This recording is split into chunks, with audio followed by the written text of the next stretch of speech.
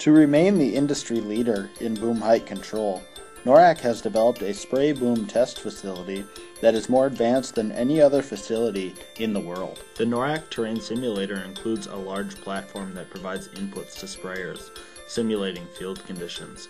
Targets are placed under each ultrasonic sensor, which simulates changes in terrain. The result is a simulator that allows NORAC to test full-size sprayers indoors under controlled conditions throughout the entire year. Industry personnel from around the world have utilized the NORAC test facility to test NORAC products, as well as their own boom designs. The terrain simulator is capable of plus or minus 10 degrees of roll, as well as the full 20 degrees of roll in 3 to 4 seconds.